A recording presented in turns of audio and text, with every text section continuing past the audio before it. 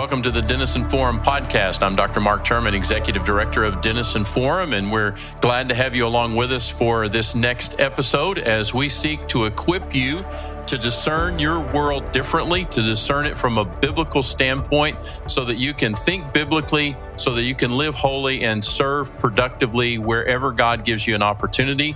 We want to help you do that through conversations like this. Joining us today is Dr. John Inazu, who is the Sally D. Danforth Distinguished Professor of Law and Religion at Washington University in St. Louis. Let me tell you a little bit about John. He teaches criminal law, law and religion, and various First Amendment courses in his work. He is a former litigator, but he's also an author and frequent speaker on the topics of pluralism, assembly, free speech, religious freedom, and other issues we might call lightweight, right? John has written 3 books, one of which we're going to talk a little bit about today. He has also written at times for the Washington Post, the Atlantic, the Chicago Tribune, the LA Times, USA Today, Newsweek, and CNN. He is also the founder of the Carver Project and the Legal Vocation Fellowship, and is a senior fellow with Interfaith America. John, welcome to the Denison Forum podcast. We're glad to have you with us today. Mark, thanks so much. It's great to be with you. Well, I know as a professor, you're on your way into another semester of teaching, and so it's an intense time, but it's also going to be a unique time in this political environment where faith and law and so many other things are intersecting. But if you would, tell us a little bit about you and maybe a little bit of your personal story, something about your faith. And then what is it that kind of prompted you to write this book that we're going to discuss today? Sure. So, fresh off the summer, I'm thinking about my wife, Caroline, and our 3 kids, Lauren, Hannah, and Sam. We've just been doing some fun family travel and just celebrated 20 years of marriage. I was raised in a Christian home and then became more serious about faith through the ministries of Young Life and InterVarsity Christian Fellowship during high school and college, and have been connected since then. I served briefly as a youth pastor for a few years when I was in graduate school, so I've seen the inside of a church staff in that capacity, and was also a volunteer Young Life leader for a number of years. So that's sort of what forms me faith-wise, and we're part of an evangelical Presbyterian church here in St. Louis. And in terms of the book, this book is called Learning to Disagree, and it really grew out of the peak of COVID when I realized how much we were all distanced from one another and all this shouting we were doing over COVID policies and everything else, thinking, the reminder that we're made to be in relationship with other people, and we need to figure out better ways to do that, and trying to think through how my own expertise and experience might contribute to it. So you can think of this book as taking what I do in the classroom, what I've done in my writing over a number of years, and then also just in my everyday life, how I try to, with varying degrees of success and failure, try to apply these ideas of understanding difference, of learning empathy, of figuring out how to disagree better in life, in the classroom, and in law.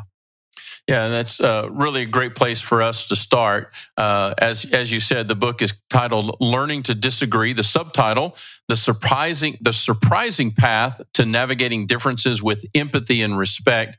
John, I've heard this term empathy talked about and thrown around really a lot more the last 4 or 5 years in my work as a pastor and working with others, often referring people to talk with counselors around different issues.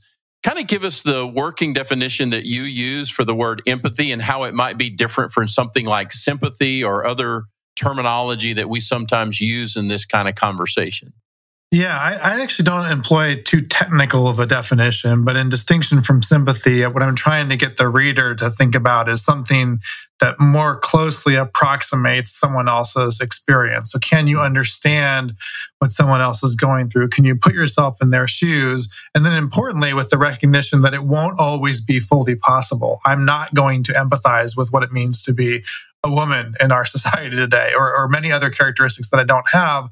But there are ways through listening, through seeking to understand, through trying to imagine what a different perspective might be, that we can move closer toward empathy than not. And then I think another piece of this for Christians is I almost think of it as the relationship between empathy and discernment. So when we are called to speak the truth in love, that doesn't mean we always have to speak. It just means that when we do speak, we speak truthfully and in love. And so part of empathy might also be discerning times when we're not supposed to speak, when we're supposed to listen more, or just be alongside someone. Yeah, that's a good distinction for us to understand. How would you say that just being in the practice of law, studying law, teaching law now to those that would become lawyers in the future, how has that kind of prepared you and enabled you to even to be more empathetic? Has it been, well, as a good lawyer, you need to kind of position yourself of, well, if I was on the other side arguing the other end of this case, or if I was the judge, how would I be looking at that? Is that some of what the practice of law and the learning of law has helped you with in terms of empathy? Yeah, I think that's right. And, part of it is trying to overcome the presumption that many people have about lawyers as the people who are just stubborn and like to argue all the time.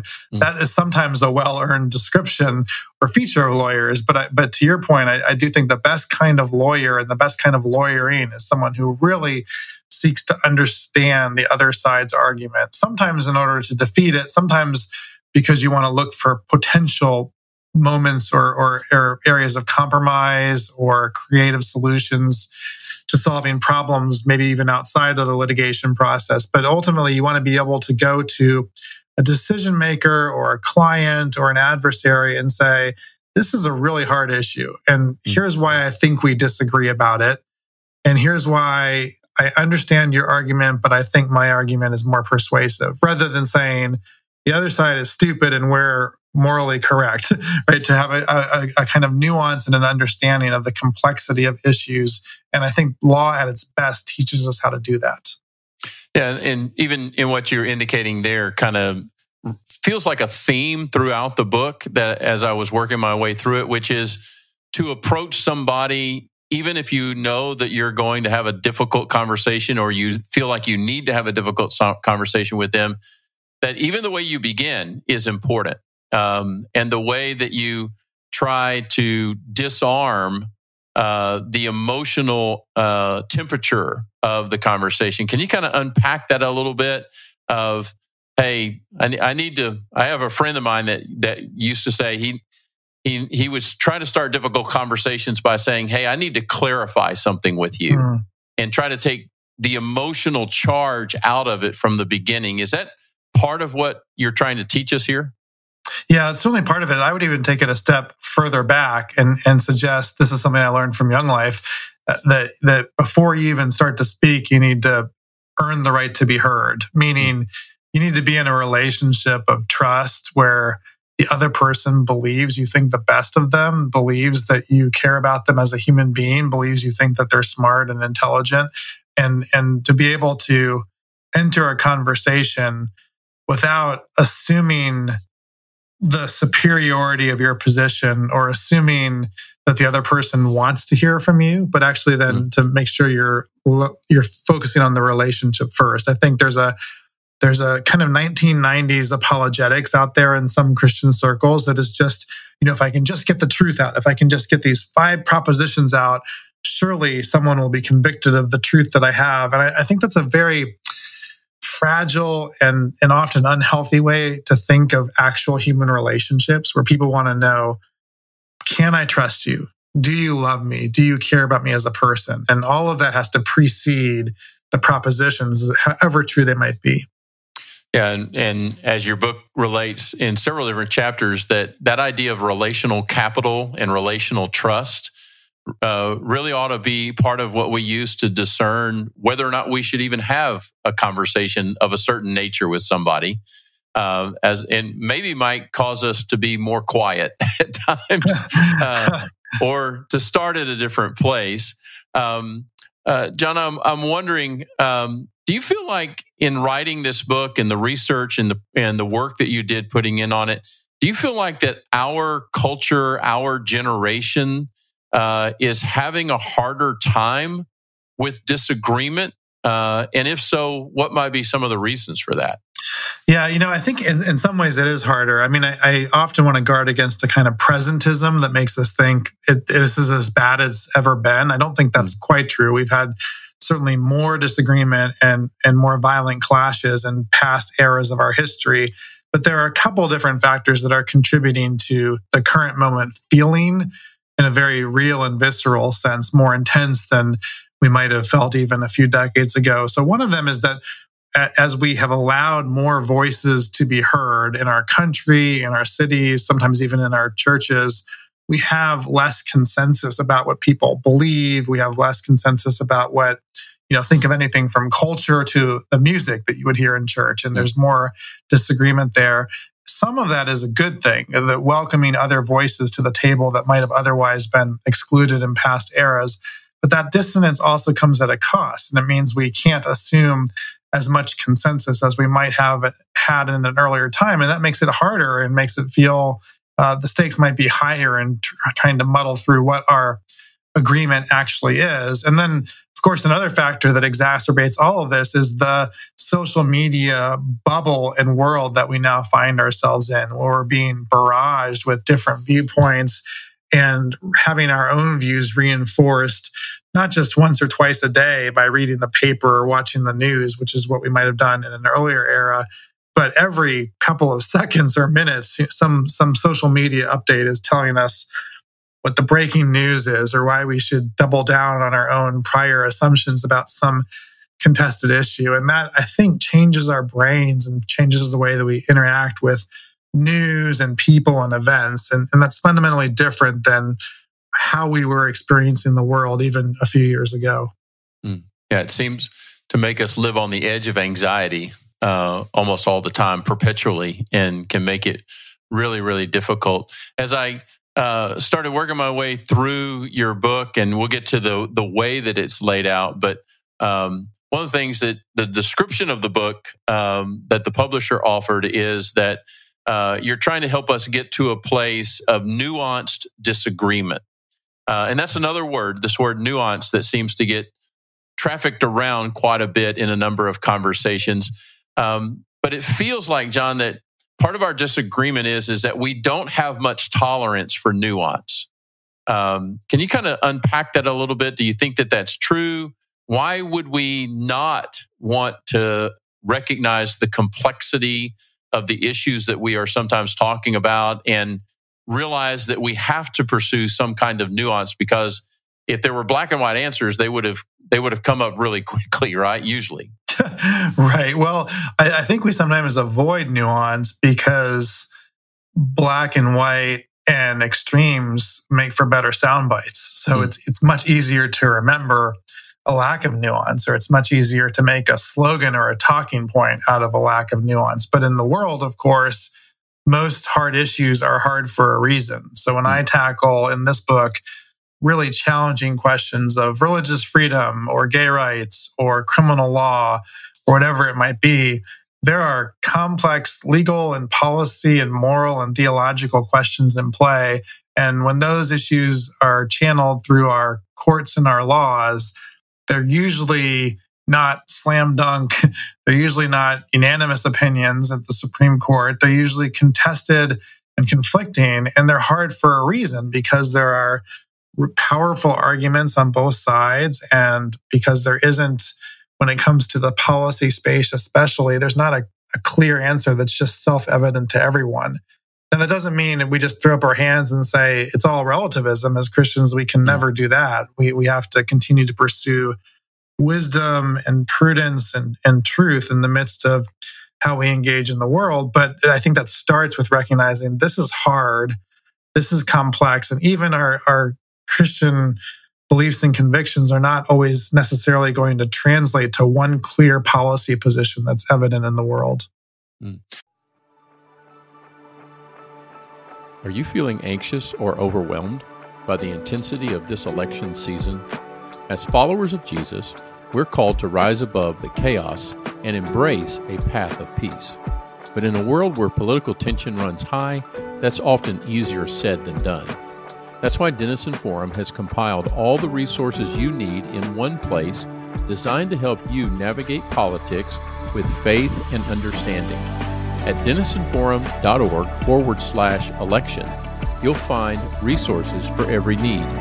Whether you're looking for daily Christian perspectives on political news, guided prayers to keep your heart grounded, or tools to help your children understand the season from a faith-based perspective, we have you covered.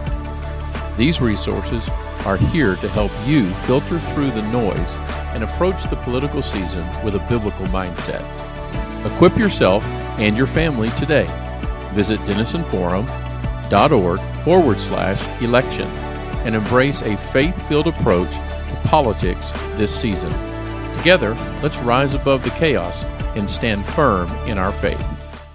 And that could be frustrating, disappointing, even annoying for Christians to realize that it may just not come out to a real clean, easy scripture and verse kind of answer, which is something of the uniqueness of the role that you have in the work that you're doing, the intersection of both law and faith. The book talks significantly about the authority that comes from those different angles, the authority that comes from the law, the authority that can come from our understanding of faith. Can you talk about how those things intersect in this book and how they need to be appreciated for both the contributions that they bring, both the contribution of law and faith? Well, one thing that I think law and faith have in common is they both fundamentally depend on a kind of trust. Law is not always going to be perfect. In a human society of flawed human beings, we're going to get the law wrong. Judges are going to get some decisions wrong. Politicians are not always going to have completely pure motives. And that means we have to trust a larger system, even when we're disappointed by individual results. It doesn't mean the system is always right, but if we lose comprehensive trust in the system, then we have to start thinking about, well, what are the alternatives to our system? And those alternatives are fairly bleak. For all of its imperfections, to live in a law-governed democracy like the United States is a huge gift at a moment in history when we can look around the world and see alternatives that are very dire. And then there's a similar component with faith, which is that faith also requires a kind of trust. And I think there's a tendency for some Christians to want to replace this trust or this confidence with a kind of certainty, and a kind of certainty that isn't really backed by faith. I mean, we can be clear and convicted about what Scripture says, about what we think and how we think we're supposed to lead our lives, but that doesn't translate to certainty in the same way that we can look at a math equation or something like that. And I think actually understanding faith as confidence and trust in the person and work in Jesus, rather than a kind of certainty and a logical proposition, is a healthier way to engage with our own faith, but also gives us some pointers about how to engage with others in the world who might not think what we do. Yeah, and sometimes we can get really uncomfortable with that, with the aspects of faith that are not mathematical in their certainty. And there is a certainty of faith, and there is a confidence and an assurance of faith, but it doesn't work like a math equation. And sometimes we get uncomfortable with that. John, one of the uniquenesses of this book particularly, and its helpfulness, is the unique way in which it's laid out. And so I'm going to let you describe it rather than me describe it. But tell us why the book, or tell us how the book is laid out, and tell us why it is laid out that way if somebody imagines themselves as a first-year law student. Yeah, so you can think of this book as a narrative-based story of a year in my life as a law teacher, and it takes the reader through an academic year. Each chapter is named after a month of the year. So chapter 1 is August, when the academic year gets started. And then I walk the reader through the course of a year where I teach criminal law in the fall and law and religion in the spring. And then there are a whole lot of other events and episodes that emerge during the course of that year. The reason I structured it this way is a growing conviction that people are drawn to stories and narratives much more than propositions or didactic teaching about certain things. And I wanted to have an account that engaged with the reader in a more compelling and relational way. But I also wanted to highlight these points of disagreement. So within each chapter, I focus on a single question related to this broader topic of learning to disagree. So, for example, how do we learn empathy is framed around one of the chapters, or is forgiveness possible? So even as we're marching through the course of an academic year, I'm also trying to raise a set of thematic questions along the way. And, this was a really fun and different project for me to do as an author and a scholar. But one of the things I realized was that in creating a narrative, I could also do some character development and show the reader along the way how people change over time, how I change over time, how I still have some learning to do on my own, particularly as I recount my own failures during the year. Yeah, and it's a really enjoyable rhythm, especially for all of us. All of us have gone to school, even if we haven't gone to law school or to some other kind of graduate level experience. We've all gone to school. We all know the rhythms of what happens in August and in the fall, and then how your feelings and the rhythms of your life change as you get toward the holidays and then into the spring. And it took me a good while to learn how different I felt about a spring semester compared to how I felt about a fall semester. Right.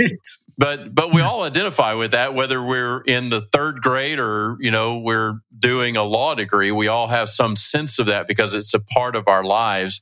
But it also speaks to some of the rhythms of how disagreements come. And I appreciated how, you could be walking into a family gathering at Thanksgiving or Christmas and realize that is an environment, especially today, a ripe environment for disagreement and for unhealthy conflict. And I appreciated the story that you talked about there about how the discernment came to you that it just wasn't a good time to engage. So talk about that a little bit more, of just learning to discern the context of when we have certain kinds of conversations. Yeah, so maybe the first point to mention is that for a lot of us, and maybe some people listening to this podcast, we can stand to be reminded that God does not need us to be His spokesperson on every issue under the sun. Right? We are not called to engage every time we get fired up by a social media post, or every time we catch something wrong or awful in the world. We just don't have to do it. That God is not depending on us for all of those instances. He does want us to be His ambassadors and His reconcilers in the world. And so to do that well, we need to discern the relationships that we're called to be in, and then we need to invest in those wisely. So if we're looking at a difficult conversation, say with a family member or a longtime friend, we need to ask ourselves if we're ready to jump into that conversation. First of all, we better be going in with a full tank. We should have a kind of emotional and physical rest to us and an awareness of how difficult the conversation might be. Maybe even an anticipation that we're going to hear some things we don't like. And can we go in with a kind of thick skin that can absorb some hits or some off-putting comments without just jumping reflexively back at the person? I mean, even that can be a tremendous form of witness if we just are able to absorb some of the comments rather than trying to preach back or intervene right away. And then in some relationships, it might actually be a reminder that we need to invest first in the relationship before the conversation. So I think about this, and I actually talked to quite a few people who are struggling with family dynamics right now. It could be politics or religion or some other issue. And they're thinking, or they're saying, I feel like I don't even know this person anymore. And part of the reason for that is that they don't know this person anymore, because even though there might be a very long shared history for the last few months or few years, maybe you've gone off to college or moved to a different state, and you're having a very different set of experiences and news sources and social circles influence your life. And that causes some rift and some division from your past sets of relationships. So before jumping back into that really hard conversation, maybe we should start with something far more normal, something far more human, catching up over a meal, or starting with some softer topics rather than jumping right into the divisive ones. Yeah, and just realizing that, at our best, or when we're at our best, we are growing and changing. And especially if it's somebody that you don't know at all, or somebody you haven't engaged with in a long time, hopefully that person, as well as you, have learned and grown and some of their thoughts hopefully have matured and changed. And so you got to make room for that. John, another one of these terms that, again, just floats around in our world a lot. I get into a lot of conversations where where people say, we think in terms that are zero sum too much. But your book calls this out. I love the fact that you use terminology that people are trafficking in, sometimes maybe not as well versed as they should, but you bring these terms out, and that makes the book very accessible to people who are not lawyers, people who don't have the credentials that you have, but you're using experiences, stories, and terminology that you can find in just about every coffee shop that you walk into. But you'll hear people often say, well, we're just thinking too much zero sum. And as I read through that part of the book, I thought, well, John's making it very clear there are some things that are they're zero sum. There's just no other way around it. It either has to be A or it has to be B. Talk about those kinds of conversations and that reality that we sometimes have this idea that, well, if we just keep plugging at it, we're going to get to that somehow neutral ground that's somewhere between A and B, but that sometimes it can't be that, and we have to recognize it. Right. So, starting with sort of the big principle here, in a diverse democracy where we have lots of different views over things that matter, we're going to have all kinds of political and policy conflicts where there are going to be winners and there are going to be losers. And you think of a lot of hot button issues. There is no middle ground where you can just agree that we've compromised effectively. These are going to be very important issues where the sides are going to keep contesting. And because of the political process, there will be winners and there will be losers. And I try to illustrate this with maybe a gentler example, but one that's kind of near and dear to me, which is the collision of people who suffer from allergies and people who love pets when they are in common places like airplanes. So I happen to be in the former category. I have allergies to quite a few different pets and trees and plants and those sorts of things. And so I'm often taken aback when I sit down on a plane. I do a lot of travel and I'll be on a plane, and next to me, the person in the next seat has a little carrier with a cat or a dog in it. And then quite immediately, we're all breathing in the same air. And so that dog or cat is having an effect on me.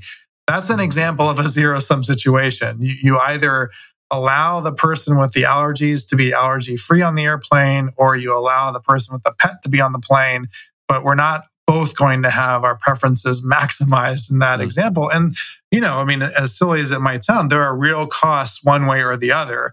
But because we are coming with different preferences and different perspectives, someone has to make a decision. Sometimes that someone is the airline, sometimes it's a regulator or a policymaker. Sometimes the law backs a decision, and if you don't agree with it, you go to jail. And so these can be very consequential, but they're everywhere in our lives, especially in a society where people don't always share our beliefs over things that matter. Yeah, and then later it kind of came around in the book, and I wanted you to chase this out a little bit further from the standpoint that we often get into conversations, especially when it becomes law and faith or law and religion. And the idea is sometimes touted that, well, when it comes to the intersection of law and religion should never yield. And you talk about that some, and you talk about that from the standpoint, well, let's talk about that a little bit more deeply, because we are in a world that not everyone shares our faith. And context for a particular situation matters a great deal in this. Chase that out a little bit more, because some people, they raise up phrases of separation of church and state, and it's like, well, the idea sometimes among Christians particularly is that Christians should never yield even an inch within the framework of their faith when it comes to other matters of consideration and law as it relates to other people who, particularly those that don't share our faith.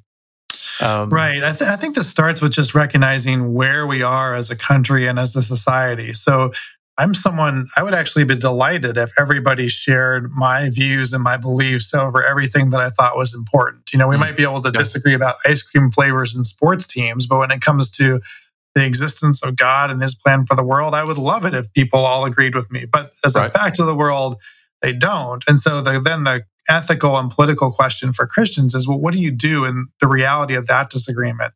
You could try to win at all costs and then control or coerce people to believe as you do.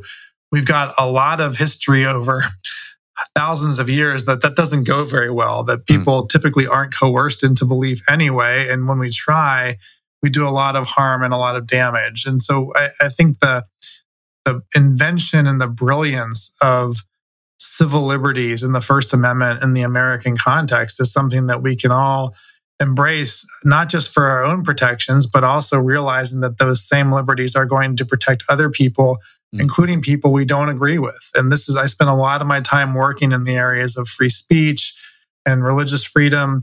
Those rights and those freedoms only work when they're for everyone.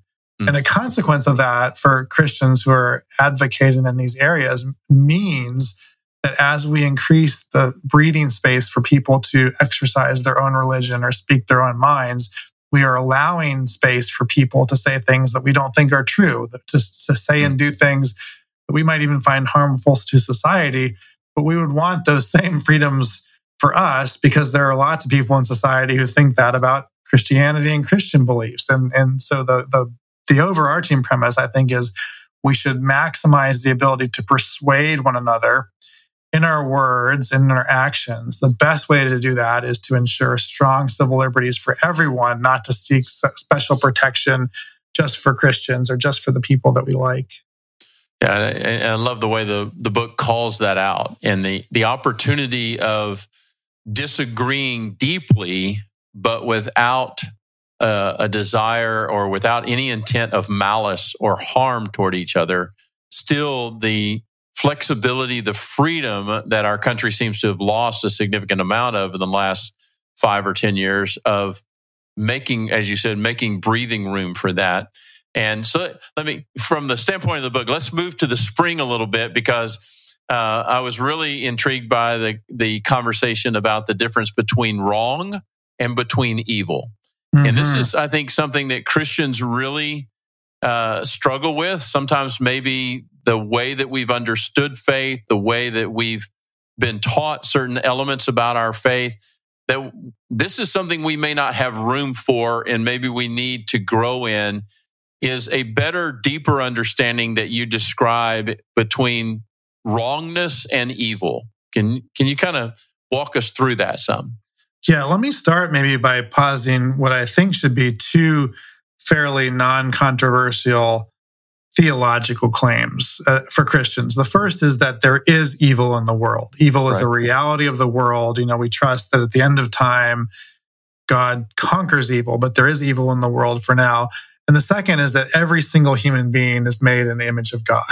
So if you start with those two premises, then you have a conundrum, because you want to both name the reality of evil, and evil is sometimes manifested through people, but also hold on to the reality that everybody is an image bearer. And so I think one way to do that is to work as much as we can to distinguish people from the ideas, beliefs, and practices that they hold and do in the world. And to say, to you as a person, you're an image bearer. I might find your ideas and your actions very wrong and even evil, but I'm going to be committed to encountering you as a person. The challenge here is that when we lapse into calling the person evil or seeing the person as evil, we're no longer in the realm of disagreement. We're not you don't try to get along with evil. You try to eradicate and minimize evil in the world. And so to do that hard work of distinguishing people from the ideas they hold, and then as a matter of ordinary political discourse, just think about the difference between saying, I think you're wrong and I think you're evil. The first opens up a whole lot more room to have a discussion, to treat each other as equals, to learn from one another. If you start a discussion by saying, I think you're evil, that discussion rarely goes well or rarely goes anywhere. Does the law go down that road, John? Does the law ever contemplate or deal with the law is always dealing with right and wrong, but is the law itself ever trying to operate in the discerning of evil? It's interesting. I mean, there are some lesser known legal doctrines that go in that direction. So, for example, in criminal homicide, there's something called depraved indifference homicide, where we say, people who murder people are bad and people who kill people are bad and they're doing bad things. But there's an even worse category of bad when you do something that's so egregious that we would think most ordinary people, even when they kill someone, wouldn't do it that way. And so the law in some jurisdictions creates this elevated category, which you can think of as more wrong than wrong in some ways. So there are examples out there, but I think one of the really useful features of the American criminal justice system is that we presume innocence until proven guilty. We want the humanity of the person charged with even a really bad and awful offense to be recognized by the courts and by the people who are judging them. That's hard to do in the ordinary day-to-day when we see someone who has done really awful things, to hold on to the rights and the dignity that even that person holds. And here I think actually, in our own systems of law and jurisprudence, Western societies owe much to Christian principles that have informed these notions of dignity and humanity. And it's important to hold on to those. Yeah, lots to think about there, and really some big intersections between faith and law at that point. John, in the subsequent chapter after that, as we get around in terms of the semester of the spring, we get around to the celebration of spring and the celebration of Easter, and you make a statement about forgiveness. You have a whole chapter of can we forgive? Will we forgive? And you made a statement that just really pierced me when I read it. It said, have we decided that forgiveness is offensive, that it is repugnant to us in some way? And I thought there was a really great insight. I won't get the quote exactly right, but you're like, the statement was, if you never feel like you've ever significantly harmed another person, you're not going to have much appreciation for forgiveness. But talk about that idea that in our current culture, where it is so partisan and it is so combative and so intense at times in the kind of conversations that we're having with each other, and sometimes particularly online, but not limited to online, unpack this idea of, especially for us as Christians, we just cannot traffic in the area where forgiveness is offensive to us. No, that's right. And this reminds me, probably worth saying, the book itself overall is not a Christian book. It's, as you know, it's meant to be engaged by anyone, of any faith or of no faith, but it's informed by some deeply Christian principles, including this notion of forgiveness. And one of the intellectual challenges I had in writing the book was how much can or should you translate ideas to a more general context? And forgiveness is one of those ideas that I think is so deeply rooted in Christianity and in the example of Jesus and the commands of Scripture that it's hard to know always how that might translate more generally and more broadly. But I think for Christians, the dual insight that we both absolutely need forgiveness, that we're not above forgiveness, and that we're capable of being forgiven. Tim Keller puts it something along the lines of, we're more loved than we ever think we could deserve, and we're more in need of judgment than we ever think we might need. And both of those seem true. So for Christians to hold on to those theological truths as we engage in the world, that we ourselves are always going to need to be forgiven, which should give us the capacity to extend forgiveness to others. But then also that we ourselves are forgiven, which should allow us confidently to engage in the world. And, even if people don't reciprocate, to have the witness and the example of Christians forgiving in the world, how powerful is that? How powerful would that be if we saw more of it? The idea that the watching world would observe Christians forgiving each other well, that would be amazing to see more of that today. Yeah, if we could practice it in our own house, then it would become much more appealing to those outside of our house. But even your comment just then made me trigger my thought of part of what you talk about in terms of, well, if we're going to pursue what you're calling us to in this book, which is to be people who disagree better, and hopefully arrive at greater resolutions with people, but also end at healthier places, even when we can't come to an agreement. But what about those times when we're not seeing that kind of empathy and patience, a desire to forgive, a desire to understand the other person? When that's not being reciprocated, what should that tell us? How should that be a guide to us about what we should do next when we're engaged with this person around a topic that's hard for us to talk about? Yeah, two things that might be in some tension with each other. The first is that we should expect in the world that if we're actually living out the fruits of the Spirit and demonstrating Christ's love to others, that we're going to encounter people who don't know or aren't capable of responding in the same way. If they're not Christians, if they're not motivated by the Holy Spirit. So we should expect some asymmetry, and we should expect some people not to be responding in kind. And when Jesus says, he doesn't just say, love the people who agree with you or who treat you the same way. He says, love your enemies and be patient with those around you. So we should expect a little bit of that, I think, up to a point. And then this is where discernment and community jumps in.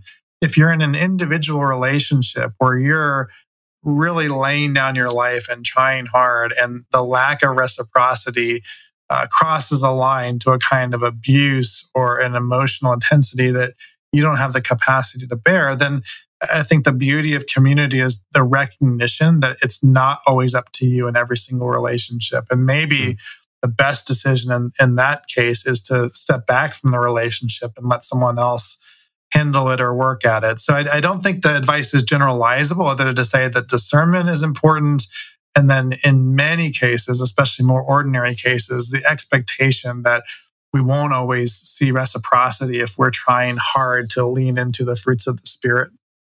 Yeah, I think it's a really good word that, we do know, and hopefully we are learning with Jesus, that we are to go the second mile, that we are to be people who speak with grace, who serve with grace, and even sacrifice in grace, and kind of take on more of the burden than perhaps we would see in the world. But that's what we're called to be, because that's what we've received in grace from God. But that does not mean that we continue to subject ourselves to verbal kinds of abuse or anything like that. That's, I think, where Jesus was talking about being, wise as a serpent and innocent as a dove. And that's part of the discernment in this. John, one of the things that people hear from us at Denison Forum all the time is what I call the graduate level education of faith, which is to speak the truth in love. We talk about that from Ephesians 4 on a regular basis. So much of what you've written in this book and the larger body of your work in other environments as well goes down that theme. Give us your inside view of how do we get better as graduate level Christians at speaking the truth in love in the environments that we're in? Yeah, I'm going to come at this maybe a bit obliquely at first, but what I want to say is make sure you have friends in your life who are truth tellers. And this is what I mean by that. Be surrounded by people who will be honest with you about whether you're someone who needs more courage to speak more truthfully more of the time, or more discernment and restraint to speak less so that you can be more loving in the world. And we're not always very good at judging for ourselves which of those we are. So that's where the importance of friendship really comes into play. Have people who can tell you, I think actually, Mark, you should have a little more courage in this situation to speak up. And you can't always just dance around the issue. Or alternatively, it's time to pull back and listen more. And it's time maybe not to engage for a while. And I think friends are an incredible gift from God of how to do that better when we don't always see the way forward. Yeah, I think it's really helpful. I don't know that it's true, but I would say I've certainly heard of a lot more people who have said to me, I'm afraid of conflict. I avoid conflict. And maybe there are more of those people in the world than those who are more of a combative mindset and love a good argument. I kind of grew up in a family that loved a good argument just for the sake of the argument. Some of my brothers, particularly, were more adept at it than I was. But we have to realize there's both sides of that to us. And that sometimes we need to speak up more strongly, and sometimes we need to lay back, which is kind of where I love the way the book ends, because the book kind of ends on a Sabbath note, which I think is important to us. You get to the end of a school year in May and you have a great summer vacation, and you describe some of that at the end of the book. And there's even some lessons about how to disagree better in that. Walk that out for a minute. How does that understanding of detaching and giving yourself some room? You've already referenced it a little bit earlier in the conversation of, you know what, you don't have to be an expert on every single topic in the world. But talk about that as a rhythm of our life and putting some oxygen back into our lives and into our souls as a strategy for disagreeing in better ways. Yeah, and I owe a lot of this in my own life to my friend Andy Crouch. He was very persuasive in his admonitions, to do Sabbath weekly, but also, to the extent that your life and your job allows you to do so, take a week a year and have a week of rest, especially a week offline. So a kind of tech Sabbath, or a time away from the news and from social media and from email. Not every job can do this, but many, I think, with a lot of advanced preparation can. And for me, one of the most life-giving pieces of stepping away from all of it for a while is just to be reminded of how much my day-to-day, whether it's what I do or my emotions or how I'm engaged with other people, is shaped by the constant influx of news and events and things in the world. And when I step away from that, with my family or in nature or creation or just reading more deeply or going on a walk and praying, especially over the course of a week and not just, for an hour or something like that, I can be reminded in a very powerful way, both of the beauty of the world around me, but also of my insignificance to that world. And by that, I mean, we're just, none of us is as a big a deal as we think we are, and the world can go on without us. And I think a lot of people need that reminder, the reminder that it's a privilege to be in the work that we have, whether it's ministry or law or teaching or something else, but that it's not because we're needed in that space. It's because God in His grace is letting us be used there. But ultimately, His plans are going to go on and work with or without us, so that to be in a posture of gratitude and an ability to receive and embrace the call rather than to try to control it, I think it makes a huge difference, at least in my own life. Yeah, it really was a great reminder to me of just the humility that can come into that, is to realize that God was running the world for a really long time before I showed up. And He'll be, if He chooses to, He'll be running it for a very long time after my time is done. But I also thought it was a very good call out for a law professor. I have a friend that went back to school after starting one career, felt called into law, and made the very difficult challenge of going to law school as a second career. And he'll be listening to this podcast. And I don't think there was a single law professor that recommended he take a Sabbath. and most people in law school and in other kinds of graduate schools would say, yeah, that's a great idea. I don't know how that would work. But it's important, Yeah, maybe the serious point attached to that comment is, if you can't figure it out with the training wheels of school, it's not going to happen in practice, right? When you're into the practice of law and into the business, if you haven't worked on those hard rhythms in school, when you have a boss and a bunch of deadlines and clients, they're not going to come. So the stakes are kind of high in terms of formation and practices, because getting them right early on really matters downstream. Yeah, it's such a good word, because some of the reasons that we're not disagreeing better or in getting to healthier conversations and resolutions is because we're living in perpetual fear. We're living in perpetual anxiety. We're living in, a lot of times, perpetual fatigue, rather than taking that step back and letting God bring rest into our lives and getting a better perspective. We try in the best efforts that we give sometimes, how will I feel about this in 3 or 5 years? We just may not have the discipline to think about things like that as consistently as we should, unless we're consistently pulling back, getting that rest and getting that perspective that God really is in control, and that God is not only real, but He is good. And He means good for us and for all of us. And that's His plan. John, thank you again for taking some time to talk today and for this conversation. It's been really helpful. I want to remind our listeners that this is John Inazu. The book is Learning to Disagree: The Surprising Path to Navigating Differences with Empathy and Respect. You can find that at all of the major book providers. You can also find, well, John, you tell us, what's the best way for people to follow you in your ongoing work if they want to do that? Oh, sure. Yeah, I've got a weekly Substack that's called Some Assembly Required, and that's a good place to be in touch with me. All right. You can subscribe to that, as I have, and you'll be able to follow John's work. And we appreciate you for listening in on our conversation today. I hope it's been encouraging as well as equipping.